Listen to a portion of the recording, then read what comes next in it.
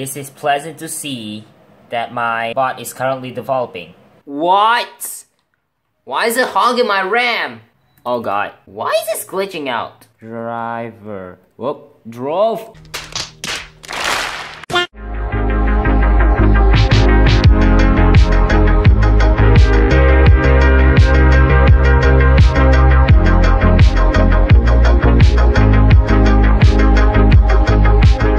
Hey guys, TheTechOtaku here, and welcome to the part 3 of setting up my new server. So on the front, I have my old Asus laptop here. So this is the Asus A55 VGA laptop with the Intel Core i5 processor. I definitely miss this thing for a while right now. It's been a year since my sister borrowed my laptop here. It has a Core i5 processor, 4 gigs of RAM, 750 gig hard drive, and it has Windows 8.1 Pro. I have Windows 10 Home Single Language digital license in here, so I don't have to worry about reinstalling Windows or something like that. But hey, in this part, I'm gonna install drivers on my HP netbook, or should I say HP. That's how I pronounce HP, like J from Video Sans Frontier. So what I'm gonna do is to download drivers from Intel and Broadcom. Intel GMA 3150 driver. Whoop, drove.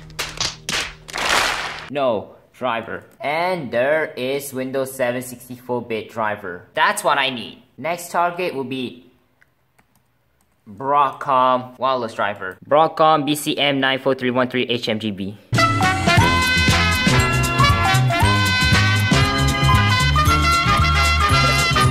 Damn it. Oh wait, Lenovo support has that driver. Alright, hold on, I gotta grab my... Oh wait, what? Huh? Thing Center Edge 91Z? How does it look like? Oh yeah, that's an all-in-one PC. Silly me. Alright, let's go and download it and transfer it right away to get the internet working. Ha ha ha ha ha. I got these stuff copied onto my SD card. I mean micro SD card, seriously. So I'm gonna rename the Win764.exe to GMA 3150 X64 driver. No, leave that for now. So I'm gonna disconnect that. Come on, Jack. This is all ready to go. Now let's move on to the HP netbook.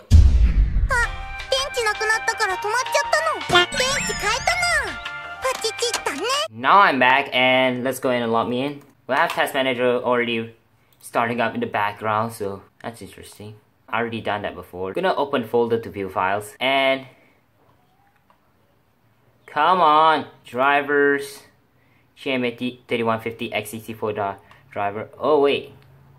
Come on. No. That was a problem activating your Malwarebytes anti-ransomware beta.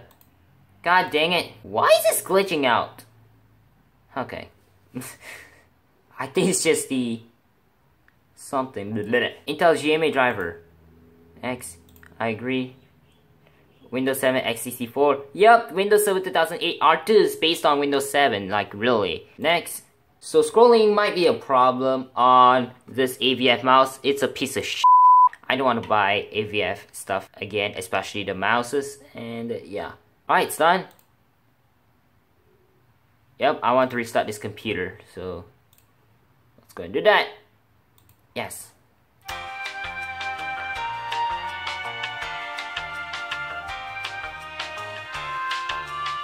Meanwhile, and get inbound.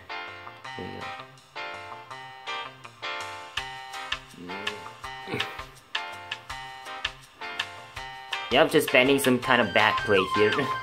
Backplate for the PCI slots on my Pentium rigs, because I need that blanking slot for my Pentium computer here. Just wondering.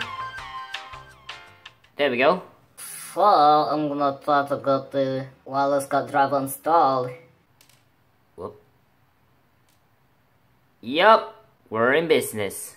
And still, we have no network driver, so let's go on to this PC and go on to Windows Server 2008 R2 setup. Again. Drivers. Come on. And I'm gonna open up the Broadcom driver. It says Lenovo information product. So,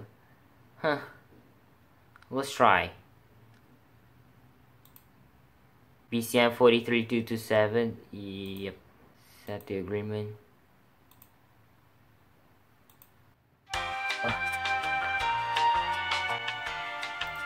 No, not right now. Finish. SW2s, drivers, WLAN. That's a long directory. Driver, Windows 7. Yeah. Windows 7. All I'm gonna do is to copy this PC. Go on to properties, device manager, and then click on network controller, update driver software, browse my computer for driver software, Control V, and uncheck include subfolders,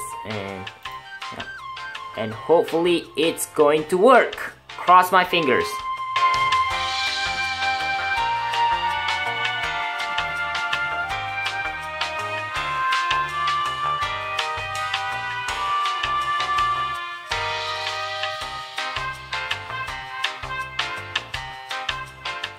Yep, we're in service.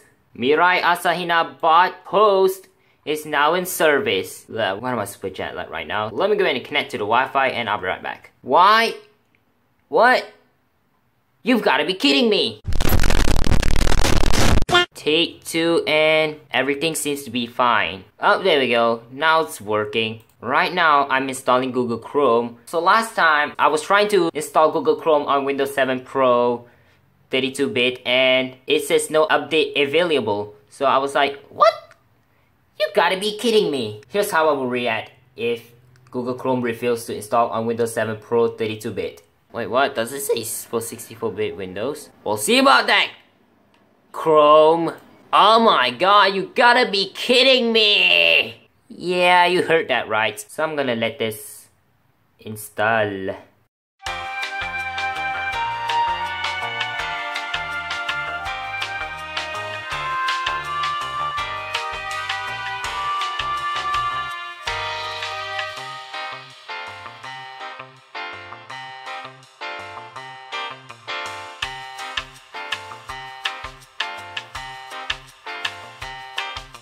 There we go, Google Chrome is now installed. What?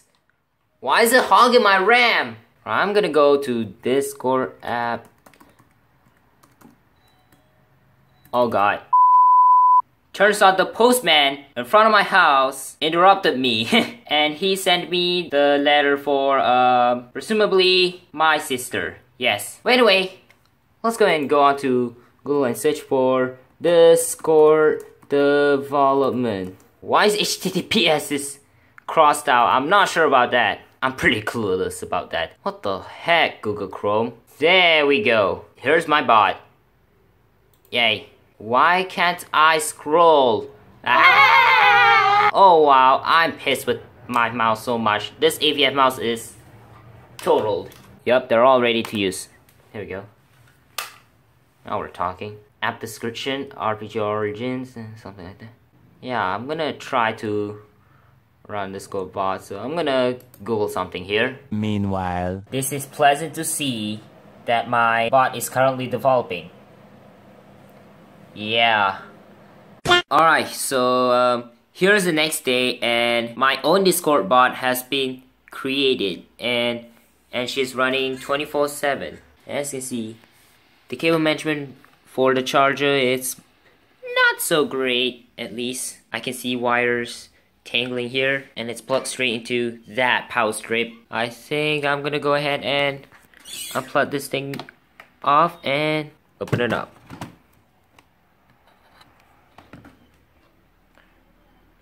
There we go. I'm gonna type my password. Alright. It's running and my Discord bot is running really wonderfully. Yeah, I'm gonna show you the proof right now. Do CN.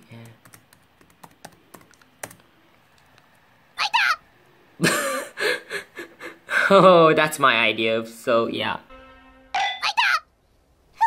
Yeah, my Discord bot hosting server is up and running. What was that black box here? Let's check the system properties first. In case you forgot, it's running Windows Server 2008 R2 Enterprise Service Pack 1. It has an Atom N455 processor clock at 1.66 GHz. It has a gig of RAM and a 64-bit operating system. And yeah.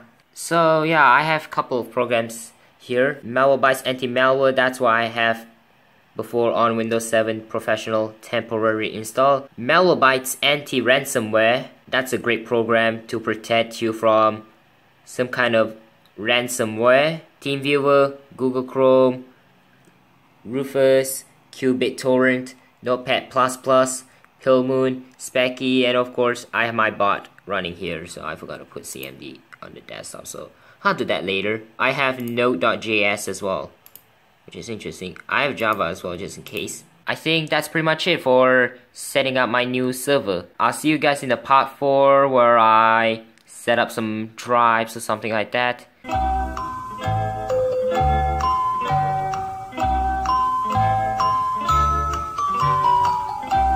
And yeah, peace.